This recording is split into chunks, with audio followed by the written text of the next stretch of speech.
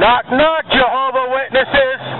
I stand as a born-again, Bible-believing Christian from the King James Bible, and I'm here to proclaim that Jesus Christ is God, and God is Jesus Christ, and I will quote from the Scriptures to prove to you so. It says in John 1:1, "In the beginning was the Word, and the Word was with God, and the Word was God." John 1:14, "The Word was made flesh and dwelt among us, full of grace, truth, glory, the glory as of the begotten of the Father," full of grace and truth. The one that you guys don't like is John 10:30, "I and the Father are one." The Bible proclaims, simple enough, in simple English, that Jesus Christ is God. God is Jesus Christ. Your foundation is built upon lies on how many times that your prophet has proclaimed that Jesus Christ was supposed to come and never did. 144,000, and how many do you have right now all over the world? You have more than 144,000. John 20:28, Thomas answered, saying to him, speaking to Jesus, Thomas said, "My Lord and my God." How more simple can you get it? My Lord, my God. You go to people's doors and tell them lies, I will come to your door and speak to you the truth.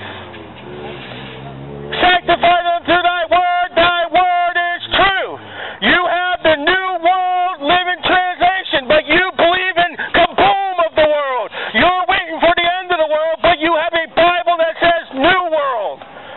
People, don't you realize you are in a lie? You are in false prophets, which the Bible speaks in the end times.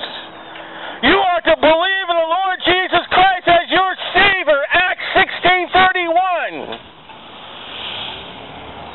We go on, there's more scriptures. In Hebrews 1:8, "But unto the Son he saith, Thy throne, O God." Oh, look at that. The Holy Spirit calls Jesus Christ God upon the throne forever and ever, and the scepter of his righteousness, the scepter of thy kingdom. Titus 2:13, which is my life verse. Looking for the blessed hope and the glorious appearing of our great God and our Savior, Jesus Christ. Again, putting Jesus Christ equal with God and God equal with Jesus Christ. I know these words are being heard. I know you cannot put these words away, for the words enter into the heart. God says his word will go out and it will do whatsoever he pleases. For with the heart man believes unto righteousness, with the mouth confession is made unto salvation. You bring me the awake, I bring you the Bible. We read on. Colossians 1:16, speaking about Jesus Christ, "For by him were all things created that are in heaven, that are in earth, visible and invisible, whether they be thrones or dominions or principalities or powers, all things were created by him and for him." And you run back to Genesis 1:9,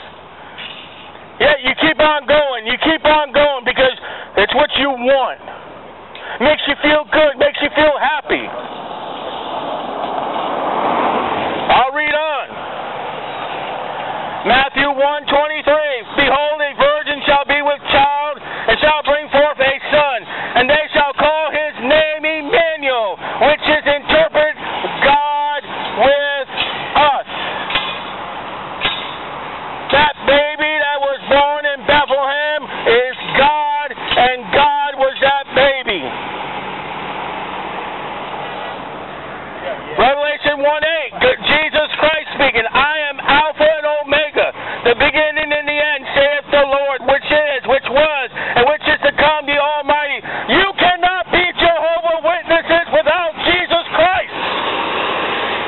You only got half the ingredients. When you pull the cake out of the oven, it'll be half baked, it'll be half done, it'll be raw, it won't be delicious. You got to have the bread of life. You got to have the water of life, which you are absent of. Because you cannot be saved without saying Jesus Christ is not God. To say that Jesus Christ is God is the foundation of salvation. Because the Bible says in 2 John, and John writes to us, if you proclaim that Jesus Christ is not God, you are likened to the Antichrist. Open your ears. I know you've been trained by your masters not to hear us preach. But you come to our doors and we're supposed to hear you. I come to your door to proclaim the truth. You cannot be saved. You cannot be of Jehovah without the acknowledgement that Jesus Christ is God. The virgin birth proves His lordship, His creatorship of all the heavens and the earth.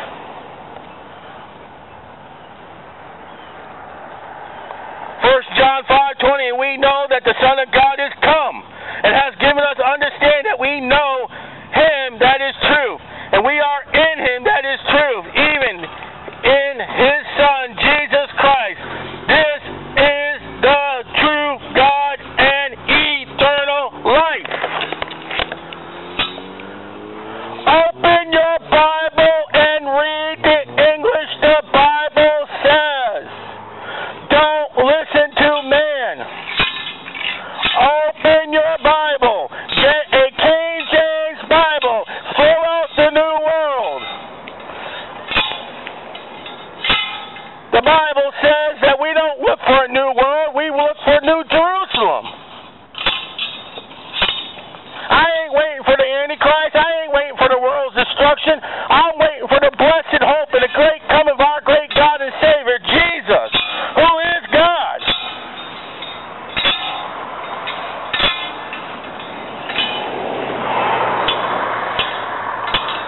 Again, how can you base a religion upon lies? John 8:44 says that Satan is the liar. Satan is the murderer. Satan is the lustful. He is not only a lie, he is the liar.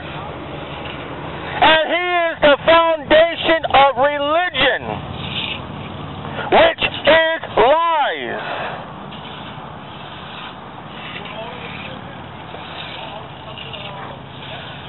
The Bible proclaims, what must I do to be saved? And it does not say sell magazines. It doesn't say go door to door. What must I do to be saved? Believe on the Lord Jesus Christ, and thou shalt be saved in thy house. You are not doing God's will if you have not believed on the Lord Jesus Christ. You are doing man's will. You are in the relationship of man, which is in the relationship of Satan.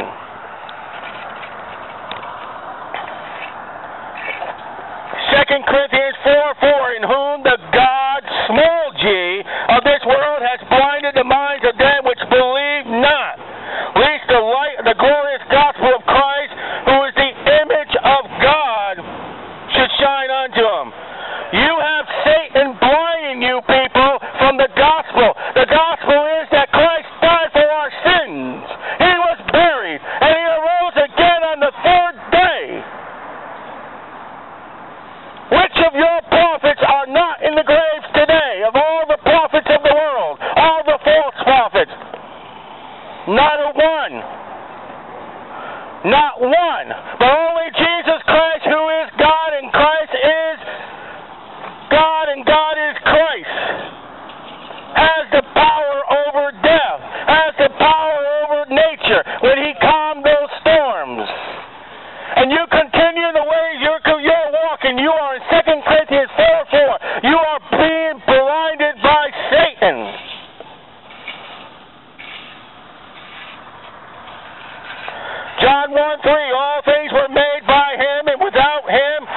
not anything made that is made.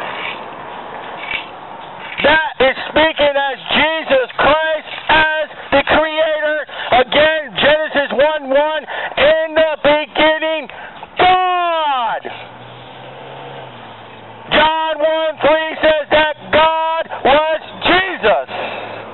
In the beginning, I would not be wrong to say, in the beginning, Jesus Christ created all things, heaven and earth. Using Scripture with Scripture, using the Bible, the King James 1611 Bible.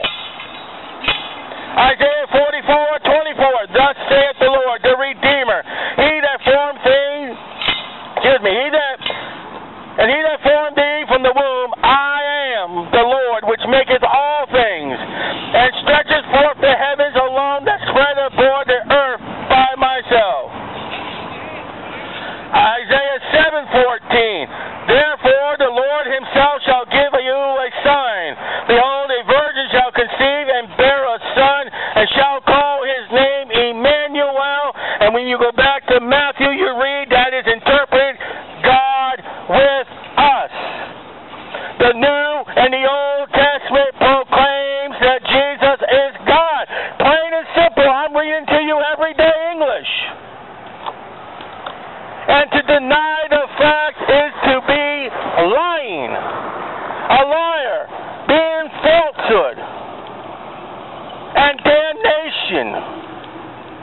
For John chapter 3 says, man is in condemnation unless he believes on the Son. He believes on God for his soul.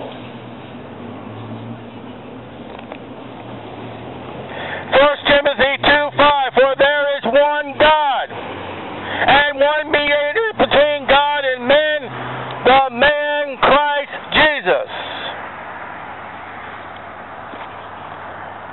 Matthew 28:9, and as they went to tell his disciples, behold, Jesus met them, saying, all hail. And they came and held him by his feet and worshipped him.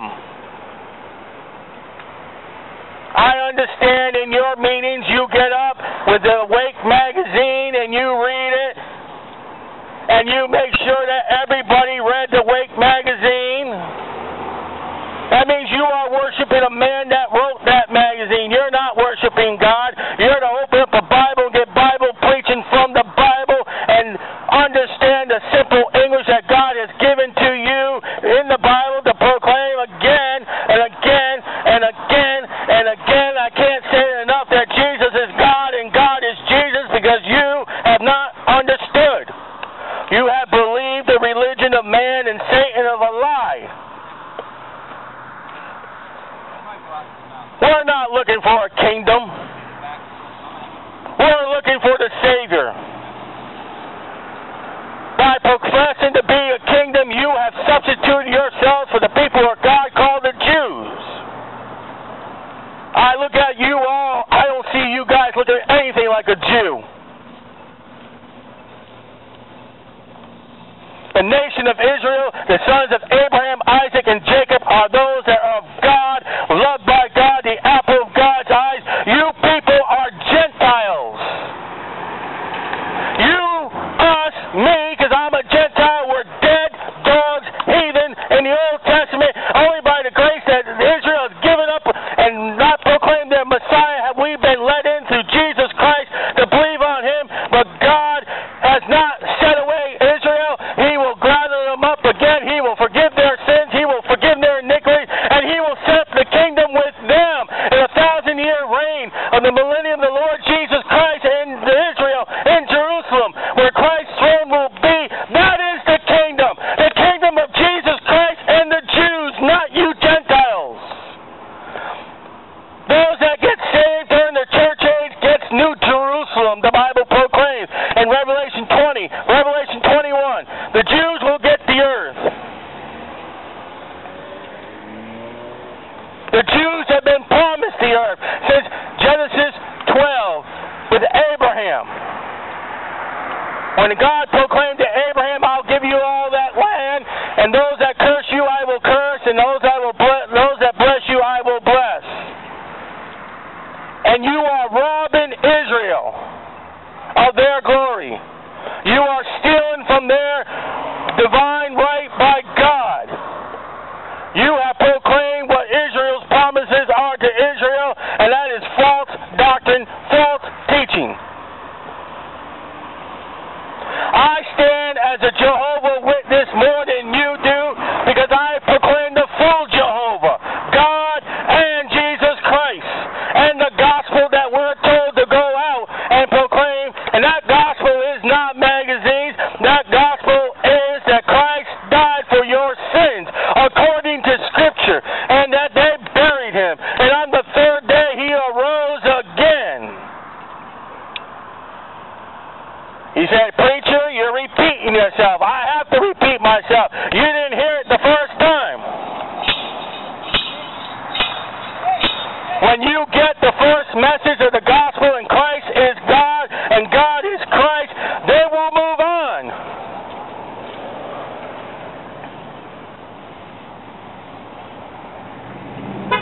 I stand in amazement of how blind man will be.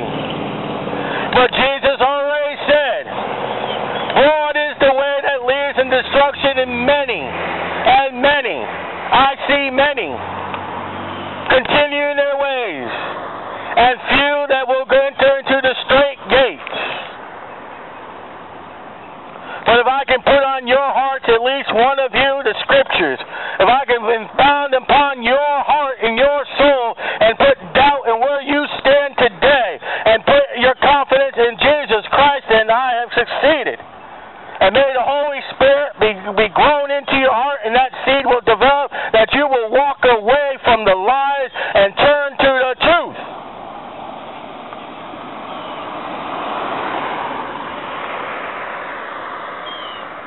As you build more and more land and settle more and more land, that means more and more damnation of souls. And my job as a prophet from God, as a witness of God, is to tell all about Jesus and the gospel, and that they may turn to them, as there are serpents out there who will turn them away from the living way, the living truth. For Jesus said, I am the way, the truth, and the life. No man comes unto the Father but by me. That's plain and simple.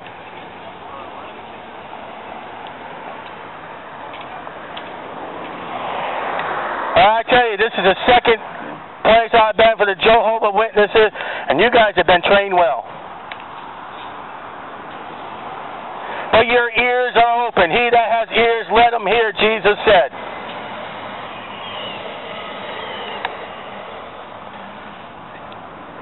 My prayer is that the words I have spoken, I've got more, and there's more days, Lord willing. I've got 6 pages of Scripture here to proclaim that Jesus Christ is God and God is Jesus Christ. As much as you guys go knocking on doors, I'll come knocking on your heart with the gospel.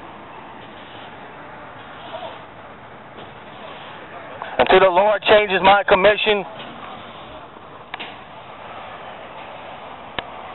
brethren, I love your souls. I am told to go ye into all the world and preach the gospel. That's exactly what I'm doing. I'm not selling nothing. I'm not gaining nothing. I'm just proclaiming what Christ has told me to do, and go all the world and preach the gospel.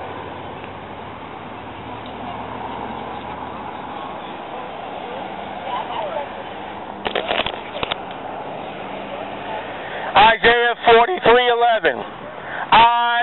Even I am God, and beside me there is no Savior. Well, who is the Savior of the body? Who is the Savior of the soul? Jesus Christ. And if God says, I am the Savior, there's no Savior beside me, then God is Jesus, and Jesus is God. It's plain and simple.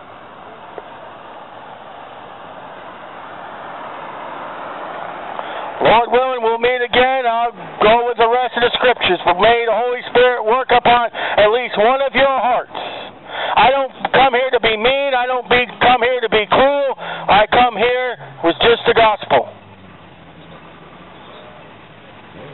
My prayer, my desire is that you will turn away from man and turn to God.